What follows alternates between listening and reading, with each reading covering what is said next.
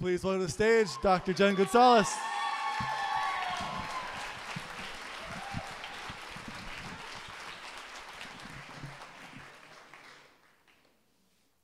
I met a guy in August of 2014 through OkCupid. He was 11 years older and lived 4 hours away, but he was kind of cute. And we started bantering over text and email and then had a phone call. I sort of enjoyed the call, but it felt like he was trying too hard, and eventually our direct contact faded. But we had become Facebook friends. Over the next year, I could see that we had similar progressive political ideas. He liked my views on sexuality, and he would comment on my posts in a thoughtful manner, not just in a silly way like some men do. And a little context here. As a sociologist and sexologist, I post a lot about sex, gender, mindfulness, and healthy communication. Last fall, he private messaged me on Facebook about some sex research, and we started texting again. And this, I was enjoying. Apparently, in the past year, he had watched a lot of my videos about sex and relationships on my In the Den with Dr. Jen series on YouTube, and he really liked them in my educational style. He asked if we could do a Skype call. I said yes. This call went really well, and so we had another and another. Being able to look at each other, to see facial expressions, gave us a totally different level of connection than on the phone. And then the next Skype call, we both did over a glass, or 3, of wine. We were having both intellectual conversations and vulnerable emotional conversations, and then sexual conversations about past experiences, including what we enjoyed. Now, this type of frank conversation is not uncommon for me at this point, but nonetheless, the wine definitely helped out in this aspect. Since we wanted to meet in person, he booked a hotel in San Diego for the weekend and drove down that Friday afternoon. We both agreed that a hotel was a better idea than staying with me, so there was no pressure or expectations or awkwardness. He showed up at my door around 4 p.m., and we had immediate chemistry. And the conversation flowed easily. We headed out for dinner and a couple drinks at a fantastic restaurant overlooking the San Diego skyline at sunset. It was easy. It was an easy several hours with meaningful conversation, cuddling, kissing. And, I don't mean to be cheesy, but it was really romantic. It was getting all a little fluttery inside. And he liked me a lot. He said that he didn't want to scare me, but I was the woman that he had been looking for and was so grateful that he was getting a second chance at dating me. We also talked about sex and sexual expectations. He doesn't like condoms and hasn't used them in years.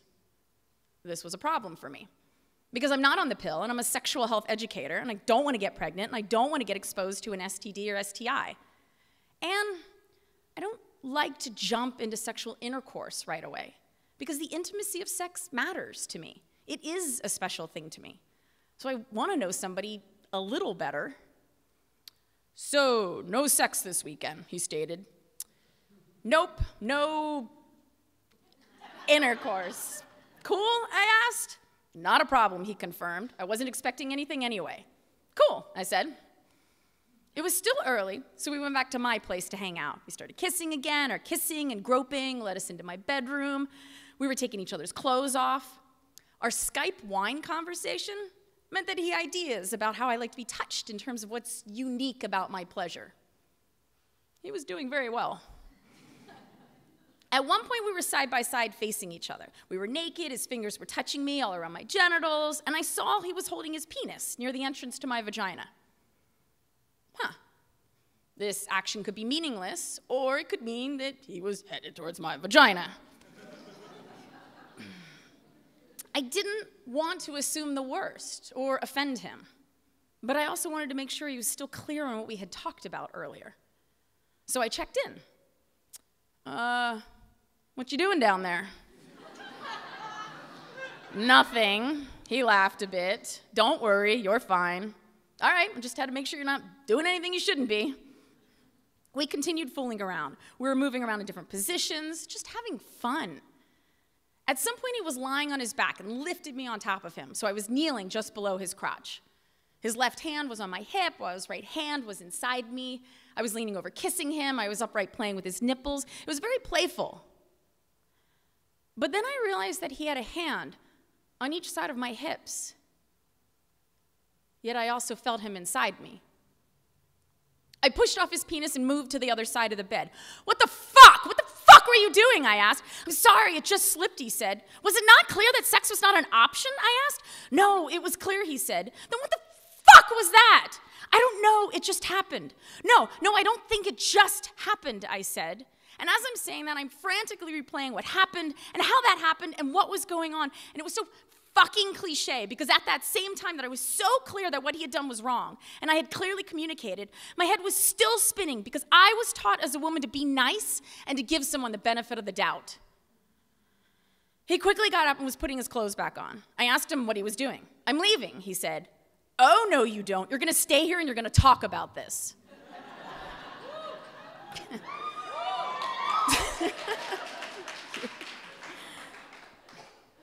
And I need to say here that I wasn't scared, which mattered a lot. I was angry, confused, disappointed, hurt, and disillusioned because it was going so well. But I wasn't scared. If I felt threatened physically or sexually by him in that moment, I would not have told him to stay, but gratefully I wasn't. And what I needed in that moment was discussion and clarity and feeling like I had a voice. So we talked for a while, hashing out what happened, trying to understand why.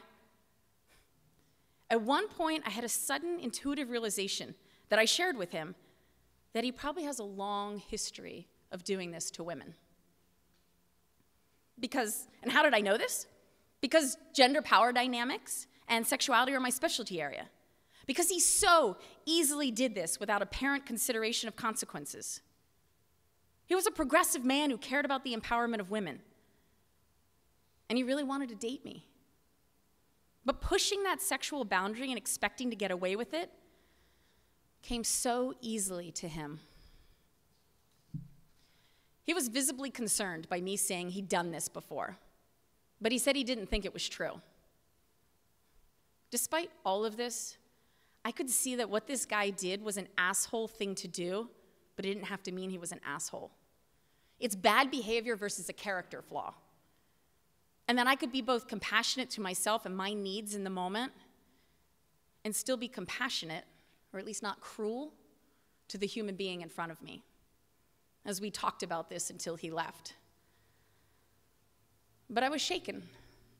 Even with all the conversation, I still felt disempowered, and it was hard to fall asleep.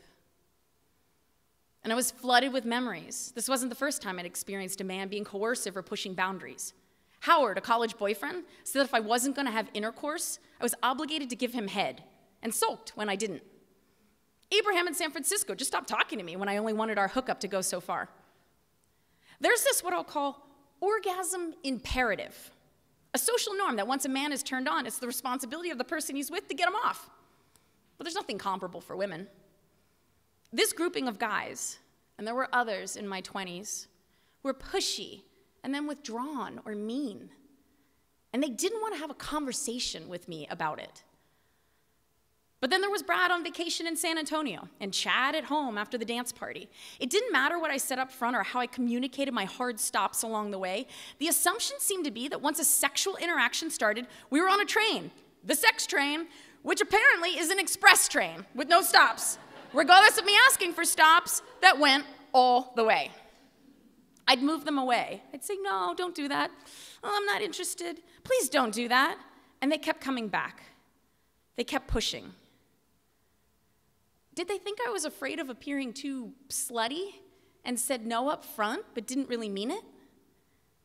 And if so, that is ridiculously presumptuous to think that they could read my mind. Eventually, I'd have to physically move away and get on my buck-naked 2 a.m. self-righteous soapbox of what the hell are you doing?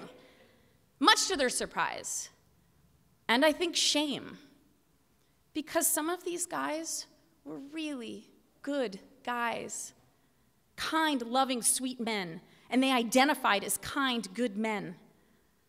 They were taught to treat women with respect. They were visibly shocked that I was saying that their behavior was pushy and inappropriate. They didn't know any other way. But when you look at masculinity socialization, literally how boys are told they need to act or not act to be a man, and there's a lot of training around this, this makes more sense. Men are taught from a young age that being a man means not showing weakness, but being strong, confident, and going for what they want, and not giving up. And if they don't live up to that standard, they will be ridiculed, stigmatized, shamed. It's really that simple of a box, a restrictive box that boys and men are put in. And in sex, this plays out as men being the initiators and aggressors. And I know, some of you guys may be thinking, yes, but what about that time I didn't initiate or push? And it turns out the woman didn't think I was interested in her. You're right. Sex is an incredibly complicated, nuanced, and personal topic. This is why we sometimes need to be talking more and doing less, even when it's so vulnerable and awkward. Otherwise, it's obvious how sexual miscommunication is the norm. Because we're using different languages. There's a lot of research finding that women and men perceive the same interaction very differently and have no idea the other is perceiving it that way. For example, men don't seem to know that it's not unusual for a woman to dress sexy because she wants to feel beautiful, get attention, be liked, feel valued. But that doesn't necessarily mean she wants intercourse. I think my 30s were pretty good, but my 40s have seen a bit of a resurgence of this pushing. How have they not learned yet? Pushing, pushing, pushing. But policing boundaries is not arousing. It doesn't feel good and constantly puts me in the role of saying no. This is not sexy. I woke up that morning and wasn't sure what to do. I didn't want to see him again, but it felt unfinished. So I texted him that I was playing beach volleyball for several hours, but could meet at a cafe in the afternoon. He texted back a long message. He said he didn't sleep much because he kept rehashing what happened over and over. He said, I was right. His penis hadn't just slipped. I want to share with you part of his text back to me. The why and how I disregarded you is more than troubling for me. Often I've said it's much easier to beg forgiveness than ask for permission. This I've applied often in my professional life. Now I question the fact that I fought for most everything in my life, that mantra has bled into my personal life as well. You may have been right about past actions and the other's willingness to capitulate instead of protest. Again, this is troubling to me. To think I've become a boorish brute sickens me almost as much as the fact that it has ruined our relationship in that regard. Since getting to know you, Jen, you have gotten me to look at myself in a manner I'm slightly unaccustomed to, yet find myself still welcoming it without question. You've praised my insightfulness. It has come about mostly because of you. You have come to mean more to me than I care to admit. As for meeting up later today, I'm up for that, only if you want to and not feel obligated and uncomfortable to do so. I share this text with you because him reflecting deeply on this and owning it mattered a lot to me. He wasn't blaming me or shaming me. I still wasn't going to be his friend anymore and wasn't going to date him, but his responsible handling of his actions after the fact meant that I wasn't further disempowered. I had a voice. He was listening, now at least, and I didn't feel so powerless. And he seemed to be waking up to the negative impact of his how to be a man training. He would have faced shame growing up if he wasn't man enough, but now he faced shame because he hadn't learned how to question how that training could hurt others. That's the shittiness behind how we're all trained to be men or women. As I continued to reflect on the night before, I became increasingly frustrated with a different kind of powerlessness. I'm an empowered, outspoken woman. I'm lucky to have that level of confidence. Yet this continues to happen. I'm a strong communicator. I work to own my shit, clearly communicate my thoughts and emotions, and speak about expectations. I teach individuals and couples how to do this in my intimacy counseling work. And I work hard to practice what I preach. Yet I still had this experience. The limits of my control, even when I'm using my words properly and responsibly, is frustrating. This feels powerless. And it feels sad. Just sad. We only have our words. How do I fix this? Don't trust men. Don't get naked. Don't be alone with them. Don't hook up. Have them sign a contract. Have a buzzer that goes off every 20 seconds, and we pause and check in. These answers suck. But I don't have a good one, because the problem is, I can't fix this alone. It takes two to communicate. We met at 3 p.m. for about an hour. Just small talk initially about San Diego, books we were reading. He could tell I was distant. And then I addressed this topic head on. He reiterated what he wrote in his texts. But I needed to know that he wouldn't do this again. I needed to know what he was going to do differently in the future to make sure he stopped this lifelong pattern of sexually coercing women. He said he was going to ask for permission. He was going to check in along the way.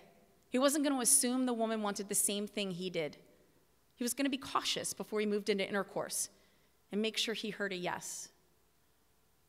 Is he really going to do these things? I can't know for sure. But I do think he's going to try. He was horrified, like most good men would be, of realizing he'd been sexually violating women who just went along with it.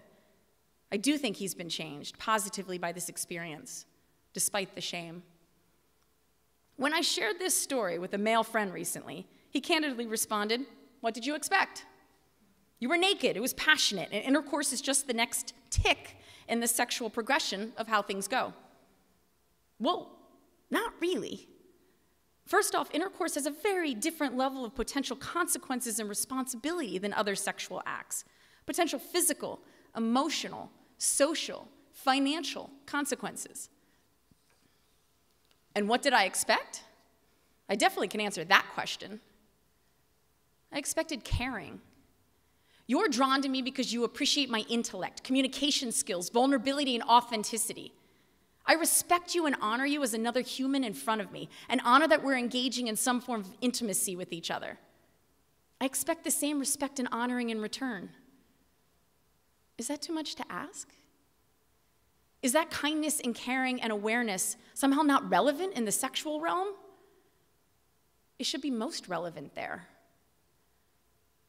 Do many women want and like sex? Yes, me included. But the assumptions around when, how quickly, and with whom are rampant. Nowhere else do we just assume we know what someone else wants to do with their body than in the sexual realm. You don't just shove food in someone's mouth when you're out to dinner with them. You let them use their voice and have a choice. So check in verbally. If you don't, you're making a ton of assumptions and not being responsible. What's a check-in sound like? For example, a man once actually asked me, "Are you feeling pressured?" It was our first time doing anything sexual, and he had noted a shift in my energy, that I seemed more hesitant. Because he was looking for enthusiastic interactions from me. For example, "Hell yeah. Yes. Oh God, don't stop." I felt so honored and respected and safe with his level of awareness and asking. But if that's not what you're hearing from your partner, then question it and talk, or just stop, because the emotional, physical, and social stakes are too high.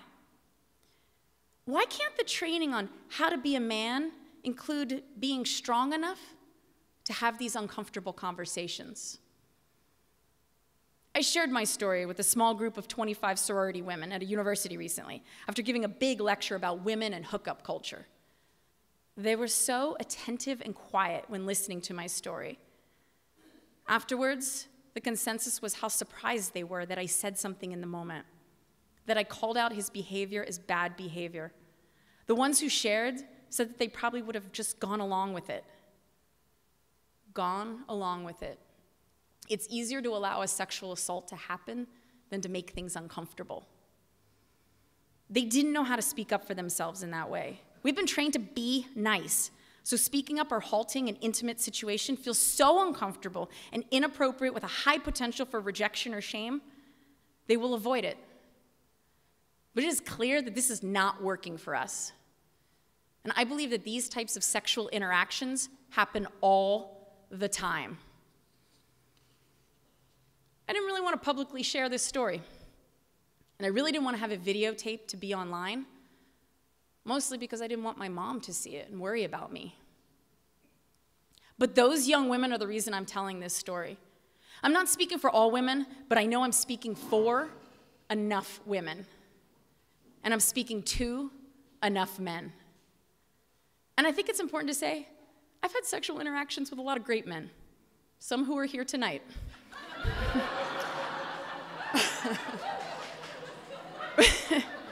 Respectful men, communicative men. When I spoke my boundaries, they didn't push. If they wanted to try something new or I did, we checked in with each other. Men who pay attention and listen. And I want to honor these men for somehow having the courage or gratefully having received the training to overcome the masculinity script you've been taught growing up and learning to listen to and really honor the women in front of you, including me. We need to start creating these new stories about sexual communication and interactions. So let's start that now. Thank you.